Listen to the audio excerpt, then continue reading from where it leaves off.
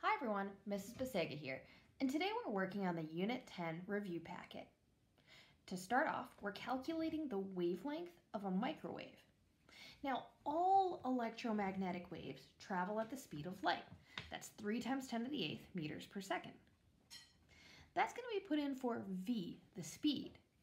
So if I want to calculate the frequency and I know the speed, I would use v equals lambda f. Or in this case, that's 3 times 10 to the 8th equals lambda, that's what I'm trying to calculate, times 3 times 10 to the 9th. Now, microwaves have a really high frequency. So when I divide these out, it'll have a really small wavelength. In the numerator, I have 3 times 10 to the 8th. In the denominator, I have 3 times 10 to the 9th.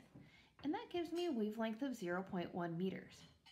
Be sure that you're using some sort of calculator that allows you to put parentheses so that you don't change the order of operations inadvertently and get the incorrect answer. So I had the wavelength is C, 0.1 meters. This one's just a vocab question. The type of reflection in which the light is scattered into many directions is known as diffuse reflection, as opposed to specular. Refraction and regular are not modes of reflection. Speaking of reflection, in number 3, a light ray strikes a flat mirror at an angle of 14 degrees from the normal.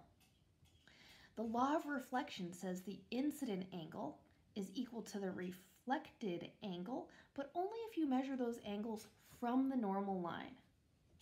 So it's not A from the mirror's surface, so this is option A here.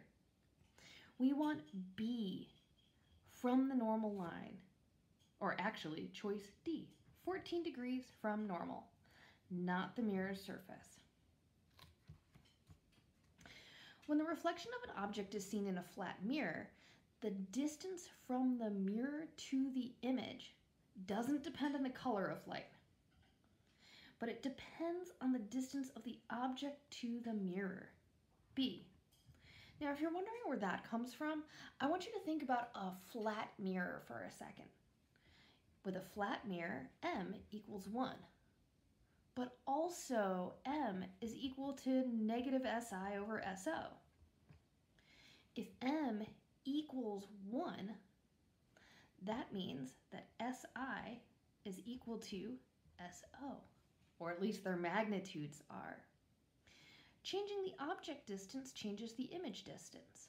Because m equals 1, these quantities are equal to each other. So I had b.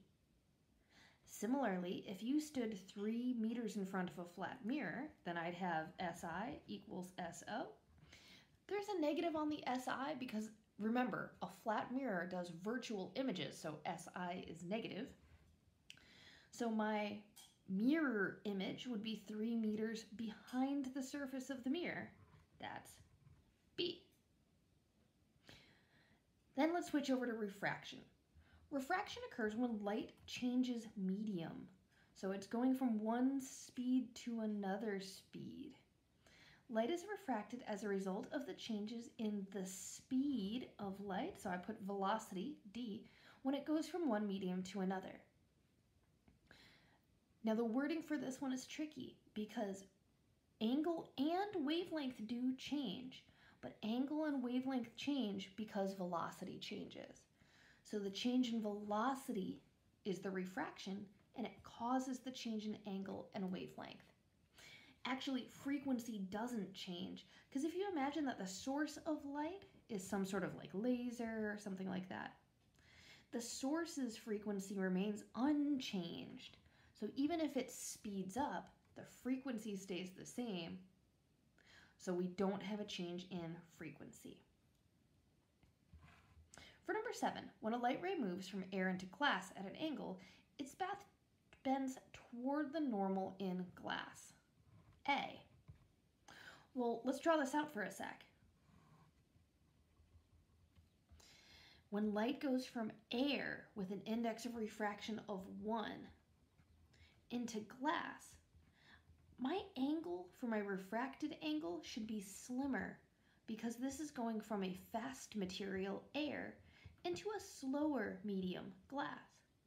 The faster material has the fatter angle, so this should have a slimmer angle for your refracted ray. It bends it towards the normal line. If the light was going to go along the path of my pen here, it's now rotating towards the normal line, A. Well, let's say we do the opposite. What if I go from slow to fast? Then it bends away from the normal line. It bends away from the normal line because think you're going from a slow material into fast. So it should have a slim angle in diamond and a fatter angle in water. I can tell it's going from slow to fast because the index is higher. So it must be going slower in the diamond and faster in the water because water's index is lower.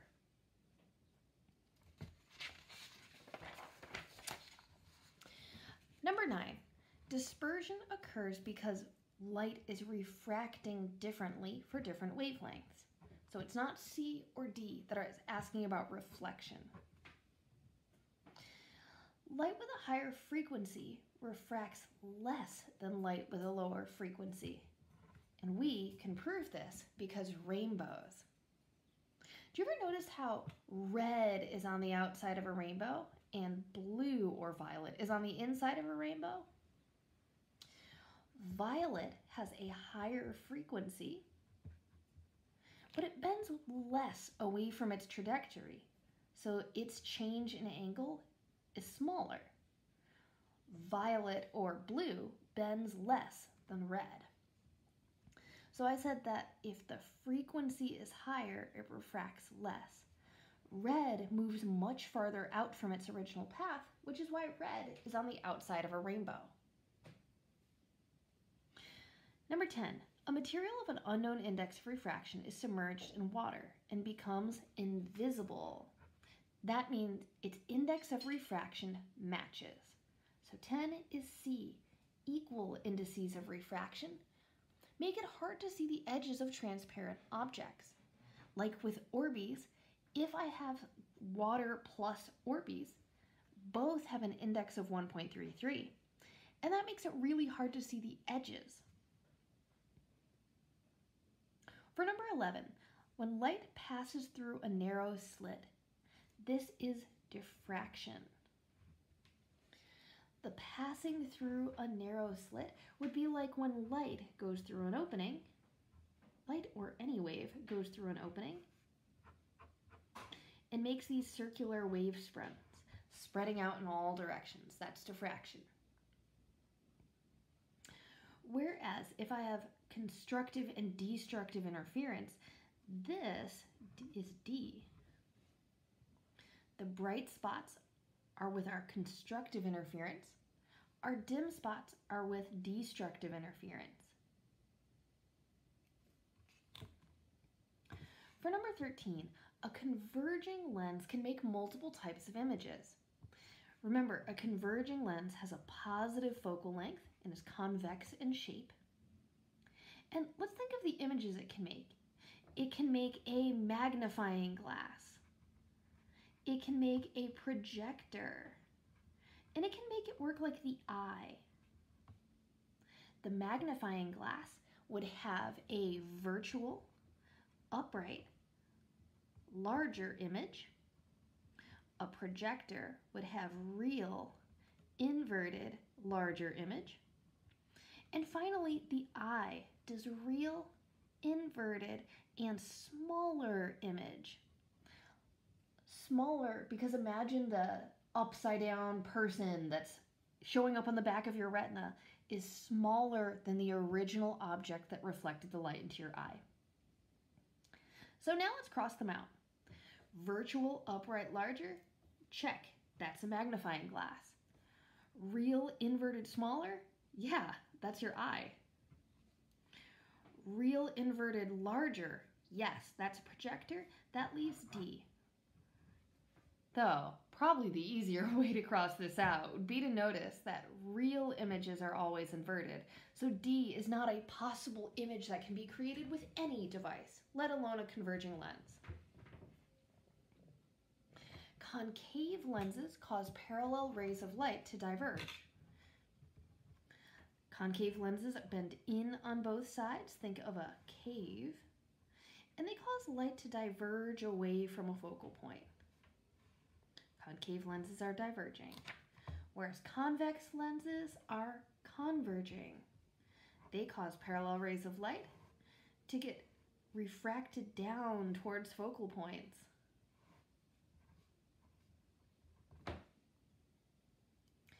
For 16, how is the focal length and the radius of curvature related? Remember, the radius of curvature is the size of the circle created by the overlap of your two sides of your lens. So if you had a convex lens, that looks something like this overlap. The center of curvature would be the center of the circle, and the focal length would be half of that radius. So imagine the radius is being formed by going out from the center of the circle, and the focal length is half of that. They are related to each other.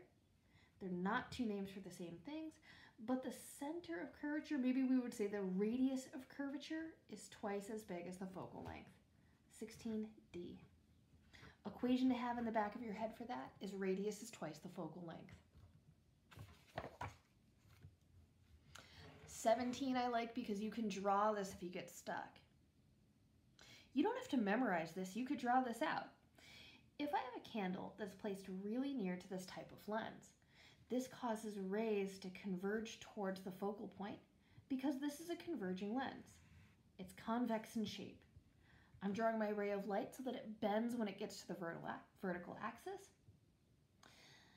It should go straight through the vertex.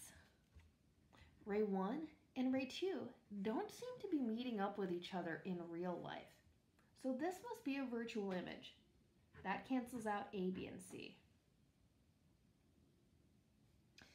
Now, my eye sees these two rays of light and thinks to itself, brain, that doesn't make sense that those two rays are diverging.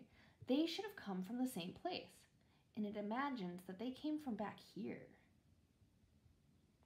Where your brain thinks those two rays intersect is the top of my candle, but the base of the candle is firmly planted on the principal axis.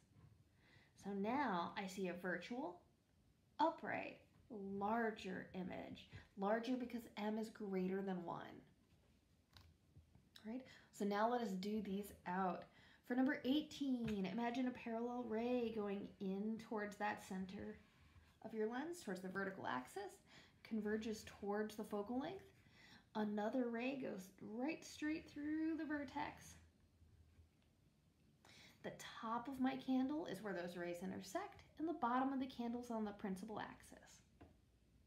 Remember, to get the points for drawing your ray diagram, you need to draw your rays and also draw the image formed by your rays. If you were doing this not live on video, I would expect that you use the straight line tool in order to draw this properly. I'm only not using it because I'm trying to do this quickly. So this image is real. I can tell because rays 1 and 2 literally cross each other right here. So that crosses out D and E. I see that this candle is smaller than the original. So this must mean M less than 1. So 18 is A. Now, let's look at 19. An object is placed in front of a converging lens at a distance of 1.5 f. You could go draw out a ray diagram and sketch that for yourself, but I'm going to show you a different way. Let's say I did the lens maker's equation. 1 over f is 1 over si plus 1 over so. Your physics teacher may have used di and do. They work the same way. It says my object is placed at 1.5 f. That means SO equals 1.5 f. I can just substitute this now and solve for SI. That's 1 over f is 1 over SI. That's what I'm looking for. Plus 1 over 1.5 f. And let's subtract and then least common denominator this. So that's 1f minus 1 divided by 1.5f. equals 1 over SI. A nice common denominator to use here would be 1.5F. Let's make life easy. 1.5 minus 1 is 0.5 over 1.5F equals 1 over SI. So notice here that SI, when I cross multiply and solve this out, SI is going to be 1.5F divided by 0.5 or 3F. Things I know from this. I know that SI is positive now, so that means it is a real image. SI being positive means a real image. Next, let's take SI to solve for M. M is negative SI over SO. Negative SI would be negative 3F. SO is 1.5F. The F's cancel out, so M is equal to negative 2. This tells me it's larger and inverted. That's kind of what I expected though, because negative for M means inverted and all real images are inverted. And I know it's larger because SO is smaller than SI. That's C. Other option, if you don't want to go do all this algebra, draw yourself out a ray diagram or memorize the images that are formed. Up to you. I'm just giving you options. Number 20, the lens in a human eye is convex. You can literally feel the cornea part of your lens, right? It's convex and therefore the image is inverted. Because convex rays cause the light to go towards the focal point that's in the center of the eye, those rays cross each other and an image of a person would show up as inverted. The light from their head is on the bottom, the light from their feet is on the top, and on the back of their eye, that image is inverted. The additive primary colors of light are red, green, and blue to match up with the cones cells that live in your eye, that are in your eye. Red, green, and blue, that means yellow is not one of those primary colors, even if your elementary school art teacher told you otherwise. We just serve different purposes here. Now for some short answer. For 22A, the different sections of the electromagnetic spectrum have different wavelengths and frequencies from each other. I'll write that answer out in more detail later. You should definitely know the bands of the electromagnetic spectrum from low energy to high energy. So that would be radio, microwave, infrared, visible, ultraviolet, X-ray, and gamma. Everything above visible is ionizing radiation. That's energy enough to knock an electron off of a DNA, could cause mutations, bad news bears. Visible light, you should also know, is made up of different colors, Roy G. Biv. And just like the rest of the electromagnetic spectrum, the only thing that's different about violet light than red light is its wavelength and frequency. So which bands have the highest frequency is gamma. That's because as frequency increases, energy increases in a direct relationship. So label the ends of the spectrum as low frequency and high frequency is to help you remember that energy and frequency are directly proportional. But since light is a wave, frequency and wavelength were inversely proportional. You saw this when we talked about sound too. A high-pitched sound had a shorter wavelength than a low-pitched sound. So I would have long wavelengths by radio. Radio waves could be the size of a Central Park or a city block or a mountain. Whereas gamma rays have wavelengths that are very, very short, smaller than an atom, though larger than a nucleus. for types of reflection, diffuse reflection is what occurs with a really bumpy surface. Examples of this might be this piece of paper. When white light is incident on this paper, it randomly scatters off its red and green and blue in all different directions. Anyone around the room would see a combination of red, green, and blue light hit their eyes, and their brain would think to himself, "Hey brain, that color is white." However, specular reflection is smooth. It has really nice normal lines that are going perpendicular to the surface. Both obey the law of reflection, but the bumpy surfaces have normal lines that are randomly all over here. Examples of specular reflection would be things like mirrors, surfaces of lakes or puddles, anything that is molecularly smooth.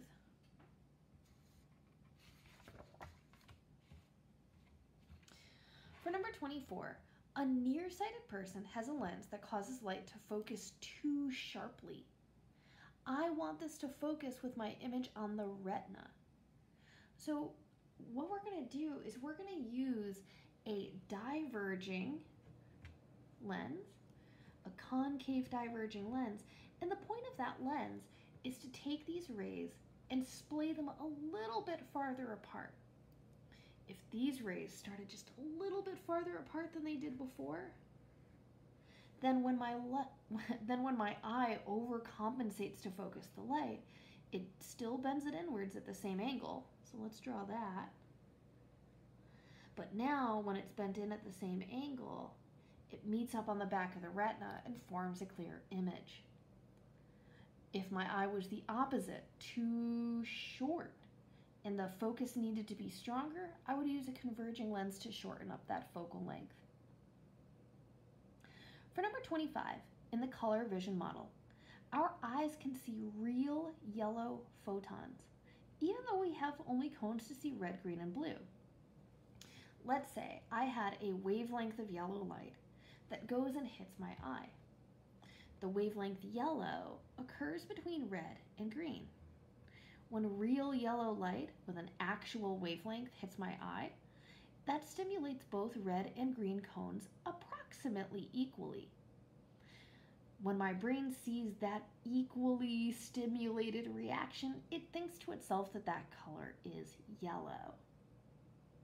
So a TV or a cell phone or a computer screen can use this to its advantage. Instead of needing my TV screen to have a million different pixels to produce a million different colors, what if we just used red, green, and blue to produce millions of correct colors? The millions of different colors come from different combinations of the three colors of light. The red, green, and blue in different proportions gives us millions of possibilities of color combinations. For number 27, a magenta ball is an object. So usually I draw this down here. Magenta is going to absorb green light. Now let's say we're near a star that puts out we need a color of light. Let's assume this is white light to start. There we go. We've got white light, magenta ball, and yellow sunglasses is the filter. The yellow sunglass filter absorbs blue light. So now let's do some subtraction. The white light from the sun puts out red, green, and blue. Magenta takes the green out, so only red and blue make it past this gauntlet. But yellow subtracts out the blue, and only red makes it through. So the apparent color for number 27 is red. Same idea for number 28. Let's say I have white light that's made up of red, green, and blue, and it hits a cyan ball. Cyan is across from red in the color wheel, so cyan absorbs red. That allows green and blue to make it through this gauntlet. Then it gets to a pair of green sunglasses. The primary colors of light actually take out both of the other colors, so green could take out red or blue. When the green light gets to it, it's allowed through. Green likes green, green makes it through. But the blue light gets to the green filter and stops. The blue light is absorbed by the green filter, and that's actually going to cause the green filter to warm up with the energy from that blue light. Just like the energy from the red photons caused the cyan object to warm up. That energy has to go somewhere. Energy still conserved. All right, we've got more. What color does a yellow shirt appear? So yellow is my shirt. That's an object. Under a cyan light, no filter this time. A cyan light is made up of blue and green. Yellow is across from blue on the color wheel. So yellow absorbs out the blue, and that leaves the green. All right, problem time. We're trying to calculate the wavelength of a radio wave. I know I'm going to use the wavelength equation, the wave equation. All electromagnetic waves travel at a speed of 3 times 10 to the 8th meters per second in a vacuum, and it's safe to assume that this is a vacuum in this problem. I'm trying to solve for lambda, and I know the frequency is 92.5 megahertz. Mega is 10 to the 6th. So just in case you forgot, when you're doing conversion factors, let's say I've got 92.5 megahertz. I want to replace this m with its metric power of 10. So the 92.5 remains unchanged, but I want to replace m by 10 to the 6th hertz. And feel free to just leave it like that, because now I'm going to divide on both sides. And when I divide on both sides, that's lambda equals 3 times 10 to the 8th over 92.5 times 10 to the 6th. Make sure to use parentheses in your calculator or in Desmos, whichever. And this gives me something on the order of 3.24 meters. That makes sense because microwaves have a wavelength in the centimeter range, but radio waves have a wavelength in the meter or much bigger range. Next, what is the frequency of this light in air? So I'm still using the V is equal to lambda F equation. The speed of light, any light, is 3 times 10 to the 8th meters per second. The wavelength of 7.2 nanometers is 7.2 times 10 to the negative 9th meters. And solve for F. Divide on both sides by the 7.2 times 10 to the negative 9th, and that leaves frequency is actually a really, really big number. 4.2 times 10 to the 16th hertz. If you forgot to put in the parentheses, you'd get a much smaller number. But that's not correct because you need to make sure to do order of operations correctly. All right, next we're going to use our diffraction Young's double slit experiment to figure out the thickness of a wire. I can see that the wavelength is 640 nanometers, so that's 640 times 10 to the negative 9th meters. Please convert everything to meters for me. Y, that's the distance between adjacent bright spots. That's 3 centimeters. Convert that to meters, so that's 0.03 meters. L is 0.5, so now let us solve for D. You get 1 point for writing the equation for Young's double slit experiment. That's Y equals m lambda L over D. Next, let's substitute. Y is 0.03. Since we want adjacent bright spots, m is going to be equal to 1. M is the order number, and if you're talking adjacent bright spots, M is just 1. Wavelength is 640 times 10 to the negative 9. L is 0.5. And I'm solving for D. So notice how I'm going to get D on its own is I'm going to multiply D to the left and divide by 0.03. D is equal to 640 times 10 to the negative 9th times 0.5 over 0.03.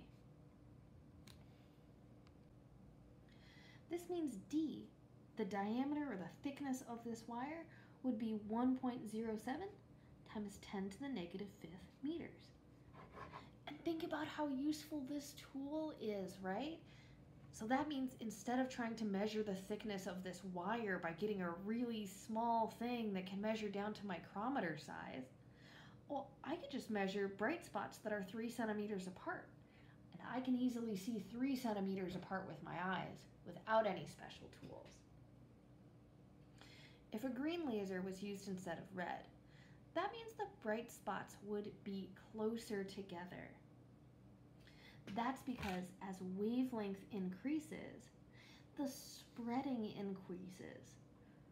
Y is larger because lambda is larger. Those are directly proportional. Since red has the larger wavelength, that means the red dots would be farther apart than the green dots. In fact, if you put in white light, you'd get red in the center, you'd get green in the center, and red farther out because red has the larger wavelength, so will it have the wider spacing between where red constructively interferes. If it was an even thinner wire, then let's check this out. Y is equal to m lambda L over D. That means Y and D are inversely related. A thinner wire, so D decreases, would make the bright spots farther apart. The inverse relationship means that as D is smaller, Y is larger. That would spread those spots farther apart from each other. For number 33, we're doing some calculations. And to be fair, there's a few different equations that have speed of light in them. I could use my speed equation. I could use V equals lambda F, my wave equation. Or I can use N is equal to C, that's my speed of light in a vacuum, over V, the speed of light in a material. I don't know distance and time or wavelength and frequency, so I would get a point for writing down this equation. It shows me, the physics teacher, that you can select the correct equation to meet the needs of your problem. I'm solving for V material, so I'm going to use the index of refraction for an emerald. I would put in N is equal to 1.57. The speed of light in a vacuum is still 3 times 10 to the 8th. It's always that. And solve for V material. Cross multiplying here, that means V material is equal to 3 times 10 to the 8th over 1.57. And if you've done this problem correctly, when you get to the end of it, you should still get a really big number. I'm getting 1.91 times 10 to the 8th meters per second. The density of the emerald slows down the light. It's always going to be slower than the speed of light in a vacuum, so that's true. That's good. But I shouldn't be getting like incredibly slow. I shouldn't be getting 1.9 meters per second. I should still be getting a very fast speed. Next, let's go find the index of refraction for B. Index of refraction is 3 times 10 to the 8th meters per second divided by the speed of light in a material. So I would get a point for writing this equation down. Easy, free point. Write this equation down before you go substitute things in, so I know you've selected the correct equation and aren't just randomly trying to divide or multiply without thinking. The speed of light in the material is 2.29 times 10 to the 8th. And hey, just to make your life easy, the 10 to the 8ths cancel. Don't even bother plugging it into your calculator like that. 3 divided by 2.29 is something like 1.3. And to double check, it's actually 1.31. And to double check, that number should be somewhere between 1 and like 2.4. So I know that's a reasonable number. In the context of this problem, it's asking like which material is this most likely to be. I would think this is ice. The index that's most close to 1.31 is ice. Ice's index is 1.309, so that's close enough. If we look at our chart, light travels fastest through a vacuum. You can tell because index and speed are inversely related. Notice that speed of light in a material is in the denominator in this equation. So the larger the index, the slower the speed. So diamond with the largest index has the slowest speed, and the opposite, vacuum, the smallest index, fastest speed. 33D, as light travels from water into air, it's going from a slow medium, because larger index, slower medium, into air, smaller index, faster medium. The index of refraction decreased. It just went from 1.3 to 1. That's smaller. The speed of light increases. It just went from slow to fast. The wavelength of light also increases. Because think like if the speed goes up, the wavelength goes up. But the frequency stays the same because it came from the same source. Now, we can sketch this out if it will help for D. Let's say that light is going from slow to fast. It makes a slim angle in the original material, water, and a fatter angle in the faster material, air. So my angle of refraction should increase because the speed is increasing. Faster material, fatter angle, increases. The light bends away from the normal line because notice that the light was going to go along this path where my pen is and now bends outward away from the normal line along its new path.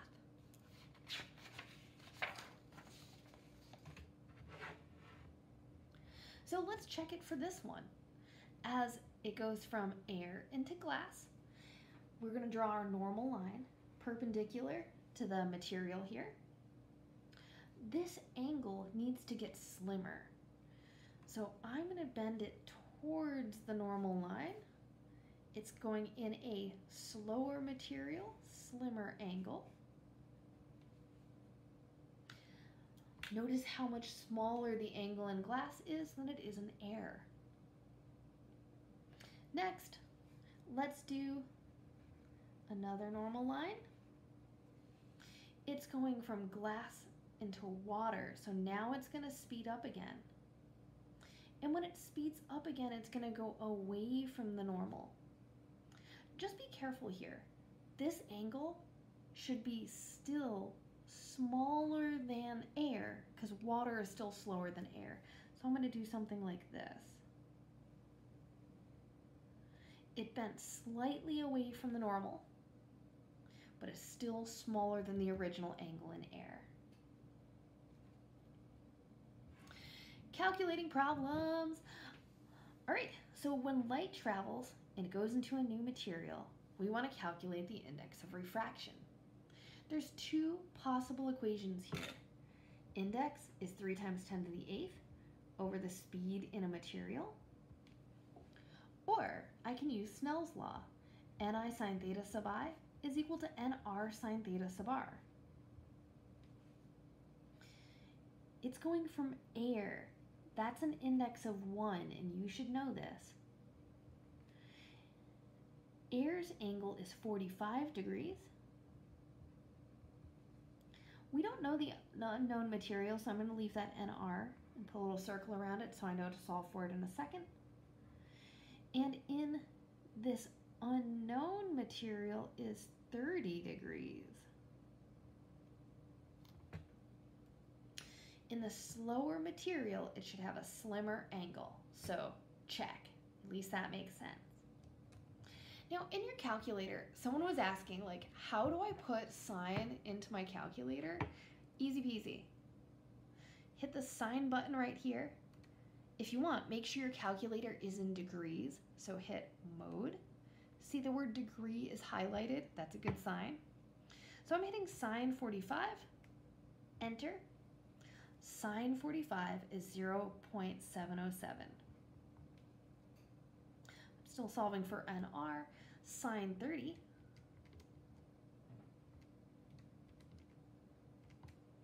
is 0.5. But now I can just solve this. I'm going to divide 0.5 to both sides. NR is 0.707 divided by 0.5. So NR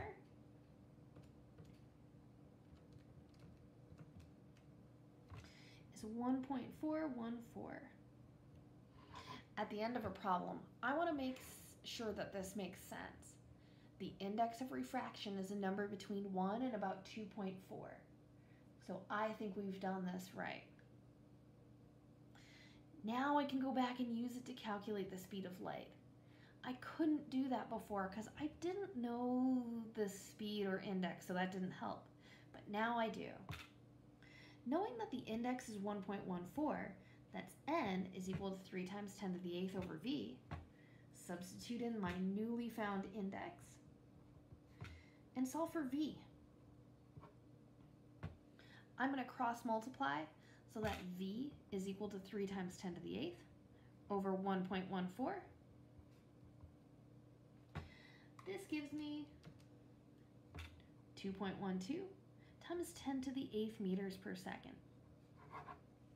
And just to double check here, this is a fast speed. It's still going really quick, but it's less than the speed of light in a vacuum. So I know I've done that okay. Finally, down to the wavelength and frequency of light. I know that its original wavelength is 500 nanometers. So in air, my wavelength is 500 nanometers, and I know the speed of light in air. It's functionally the same speed of light in a vacuum. Because in air, the particles are so few and far between, I can assume that the speed of light in air is about 3 times 10 to the 8th meters per second. The wavelength is 500 nanometers in air, so that's 500 times 10 to the negative 9. And solve for F. Divide by 500 times 10 to the negative 9 and bring it to the other side. The frequency should be very large. The frequencies of visible light are quite a lot.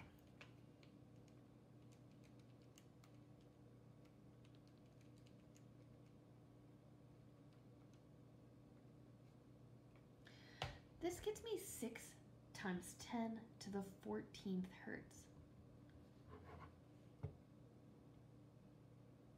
Now I do want to point this out here. If we look in air then, it has a wavelength of 500 times 10 to the negative 9th meters and a frequency of 6 times 10 to the 14th hertz.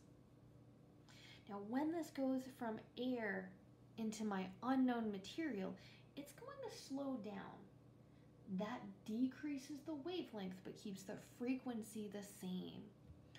So in my unknown material, take that frequency you just found and you're going to use it again.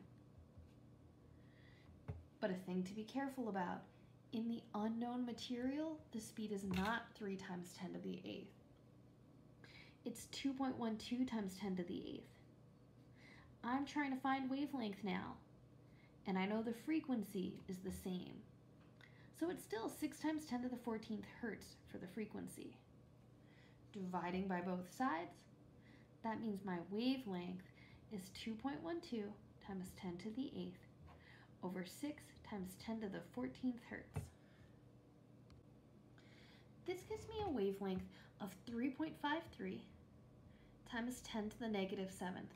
But so hey, just so we have it all in the same unit of measure then, my wavelength in my unknown material actually gets smaller. It goes to 353 nanometers. If I change the order of power of 10 to make them easily comparable, notice that in the faster material, you have the larger wavelength with the same frequency. In the slower material, you have a slower speed with a shorter wavelength in the same frequency.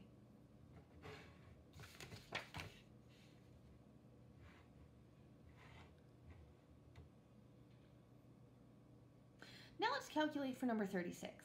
An object is placed along the principal axis of a thin diverging lens with a focal length of negative 15. Fun fact, that means I have a concave diverging lens, and remember, this always makes a virtual, upright, smaller image. Let's see that we get those back at the end. Things I know, distance from the object to the lens is 10 centimeters. So let's make it a candle, and it's 10 centimeters from the lens. So SO is equal to 10, F is equal to negative 15. Let's do some math. Taking the lens maker's equation, that's 1 over F is 1 over SI plus 1 over SO. Write that equation down before you substitute anything in, because that's how I know that you know how to select an equation. That's 1 over negative 15 equals 1 over SI, that's what I'm trying to solve for, plus 1 over 10. I'm going to subtract my 1/10 to the other side.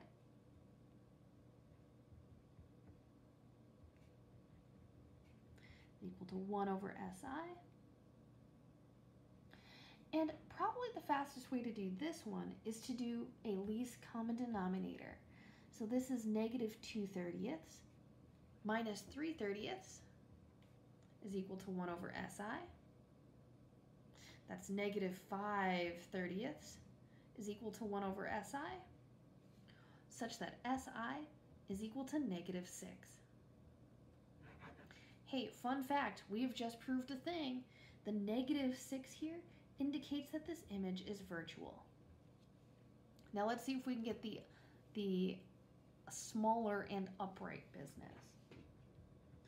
M is negative SI over SO, but SI is already negative 6. That's a double negative. So negative negative 6 over SO was 10. My negatives cancel out, and 6/10 is 0.6. The positive in this indicates that it's upright, and the fact that the magnitude is M is smaller than 1 indicates that the height of the image is smaller than the height of the object. Let's try another one, and I'll show you a different way to solve the lens maker's equation. 37A. We're trying to find a focal length. We know SO is 20. We see my image is a real image, forms at 30 centimeters from the lens, so that's 30 is SI, and since 30 was given as positive and real, I know this is real, and I know SI is a positive number. Let's solve for 1 over F. So I get a point for writing down the original equation with no substitutions in it. 1 over F is 1 over 20 plus 1 over 30. If you don't want to least common denominator this, you could at least plug it into your calculator just like that. This would be 1/20 plus 1/30. This gives me 0.083. But then, if I want to solve for F, I need to cross multiply. So if 1 over F is equal to 0.083, then F must be the inverse of that.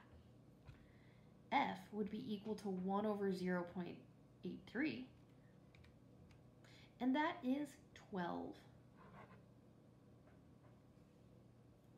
That makes sense to me because we said it's a converging lens, and a converging lens has a positive focal length, no matter what type of image it's making. Converging lenses are convex, and convex has a positive focal length. So that's good. So magnification. M is equal to negative SI over SO. SI was 30, so negative 30. SO is 20. Negative 30 over 20 is negative 1.5. We already knew it was real. Now we know that it's inverted because the negative sign means it's inverted. And the fact that the magnitude of M is larger than 1 means that's a larger image than object.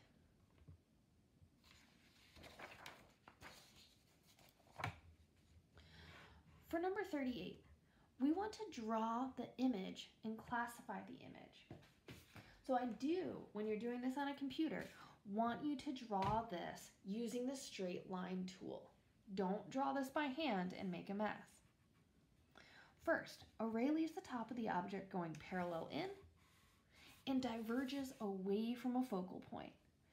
So imagine the light's coming from this focal point and goes away. That's ray 1. If this were a converging lens, it would go towards the focal point, but it doesn't. Ray 2 leaves the top of the object and goes straight through the vertex. And I can already see this image. Hey, ray 1 and ray 2 don't meet in real life. But our eyes over here see those rays of light diverging and assume that they must have come from the same place, back behind the lens. So the image formed has the top of the arrow being where my rays intersected. The bottom of the arrow is on the principal axis. So when I compare my object to my image, this is a smaller, upright, and let's see, that is a virtual image because the rays don't actually intersect each other. All right, so we're going to keep the same rules. Ray 1 goes parallel in and is going to converge towards the focal point. Ray 2 goes down towards the vertex, connecting the top of the object to the vertex, but bending straight through. This is virtual again, so it's automatically going to be upright. Those rays don't actually intersect, but your brain thinks they do. So if we draw these as dotted lines going backwards, we see the top of the arrow would be here. The bottom of the arrow is firmly planted on the principal axis. And when I compare my object to image, I now see that it's larger.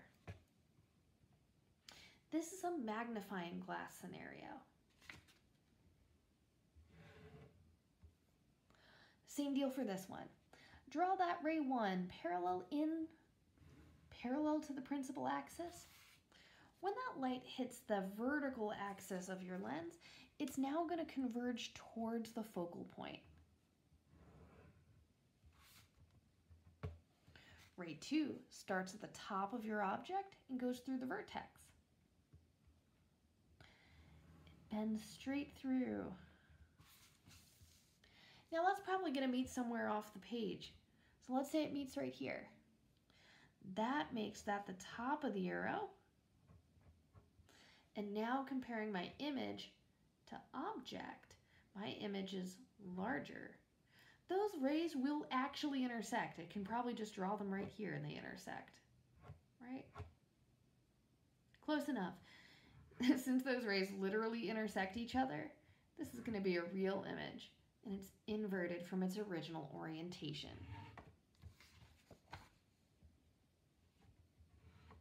If I wanted to create an upright image that's magnified by a factor of 3 in order to look at an old photograph, I would use a converging lens, convex converging. What this would do is it makes an image like 38B. this image would be virtual, larger, and upright, which is what we really want from a magnifying glass. Unfortunately, a diverging lens only ever makes virtual upright and smaller, so I wouldn't want that.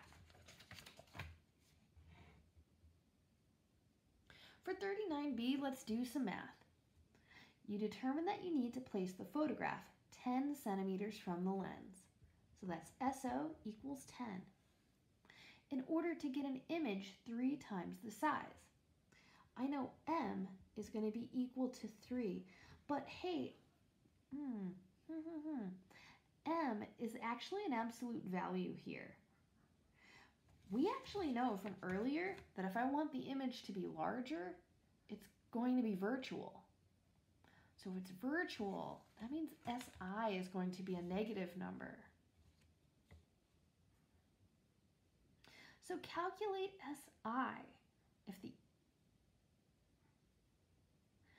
So we want to calculate SI knowing this information. So M is equal to negative SI over SO. If M is 3 and SO is 10, then SI will be equal to negative 30. And that makes sense because this negative sign here indicates that it is a virtual image. In order to get this focal length then, I'm going to do Lensmaker's equation. That's 1 over SI plus 1 over SO and solve for F. 1 over SI is 1 over negative 30. SO is 10. And let's least common denominator this. This is 1 over F is equal to 1 over negative 30 plus 3 over 30. 3 minus 1 is 2. So if 1 over F is equal to 2/30, then F is equal to 15. I can see that I've done this right because 15 is positive, and this focal length should always be positive. Finally, for number 40. On the human eye, the cornea looks like it's number 8. That's this bump on the top of the eye here that provides both refraction plus protection. The ciliary muscles are 6. They stretch and compress the lens, that's 7. This crystalline lens can adjust depending on what sort of focusing it needs to do. The fovea is spot 3, right on the back of the eye here.